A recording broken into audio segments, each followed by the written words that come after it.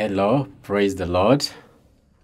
My name is Pastor Naboth Differs, working with Kingdom Glory Faith Ministries here in Uganda, and also a friend to Scripture Union Eastern Region. I am going to share with us about living in harmony, and our text today is got from the book of Proverbs chapter 16, verse 7.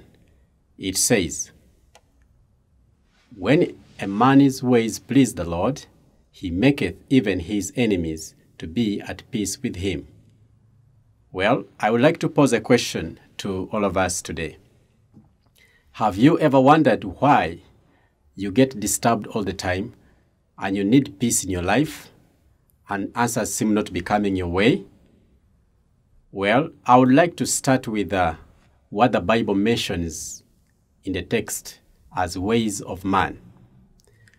We are all certain that there are always many ways, but summed up as two or in two ways. There are so many ways of people. For example, we have got the way of the flesh that I've called the way of carnality. And then there is the way of the Spirit of God. Well, because man is made in God's image and has will, knowledge, and abilities, he can decide to either conform to the flesh, which we have said carnality, or yield to the Spirit of God.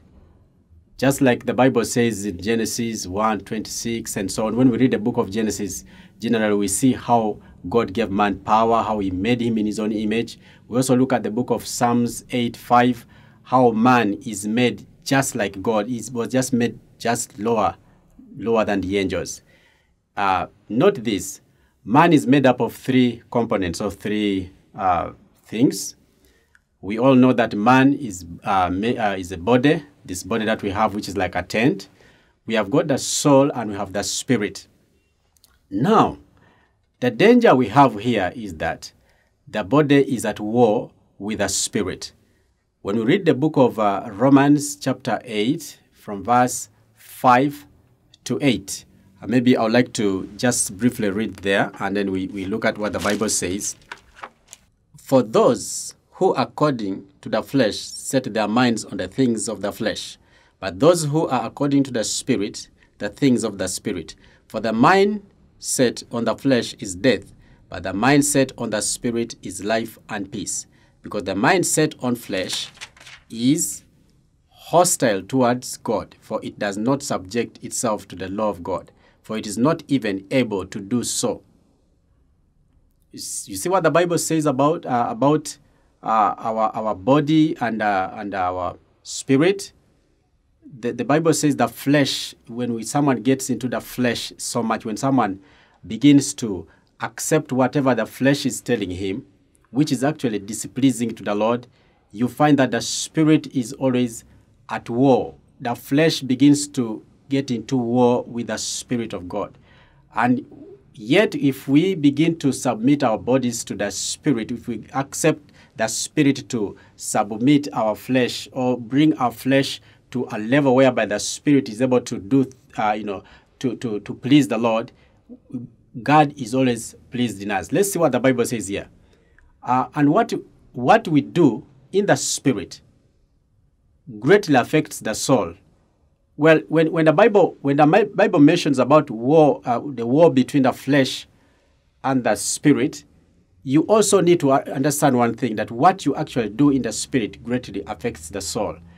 That means that if you please the Lord, if the Spirit does righteousness, holiness, you actually benefit your soul. Now, when the Spirit of God leads you, He will produce a fruit. Of course, fruit, we all know that we get it in Galatians chapter 5, from verse 22 to 23. When you become fruitful, people will begin to enjoy living with you.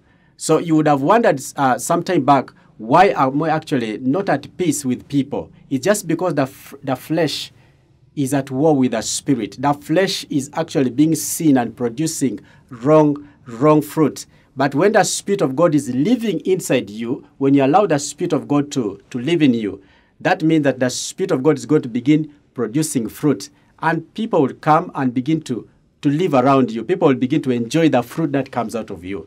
There will be something that is tangible that will attract even your enemies. When you be led by the Spirit, you begin to have the privileges of sonship. The Bible says that those who are led by the Spirit of God are actually sons. But the works of the flesh bring death. You've seen why actually we are not at peace, we are not at harmony. Why when we are not, when our ways are not pleasing before the Lord, we have a lot of danger around us, is because the flesh attracts death. Anything that leads us to death, of course, spiritual death and even physical death, the flesh attracts anything aggressive in our bodies, in our lives. And so when we begin to please God, when we please God, that means that we begin to walk by the Spirit of the Lord. The Bible says that actually walking by flesh, actually you are leading yourself to bring about death. Well, the flesh has all its associated evils that we all know, robbery, killing, among others. But however, with all these associated effects of the flesh, remember, when you move by the flesh, when you walk by the flesh, you are actually leading yourself to death. Finally, one whose ways please the Lord makes him wise. Proverbs chapter 1 verse 7, the Bible says, the fear of the Lord is the beginning of wisdom. The Lord makes you a blessed person, steadfast and prosperous in all that you do. Just as it's described in Psalms chapter 1 verse 1, the Bible says, blessed is the man who does not walk in the counsel of the ungodly, nor sit in the seat of mockers. And the Bible says that he establishes him by the rivers of living waters, and whatever he does, he prospers all the time. David says that the Lord prepares a table for him in the presence of his enemies. Yes, and so will the Lord do the same to that one whose ways please him. Amen.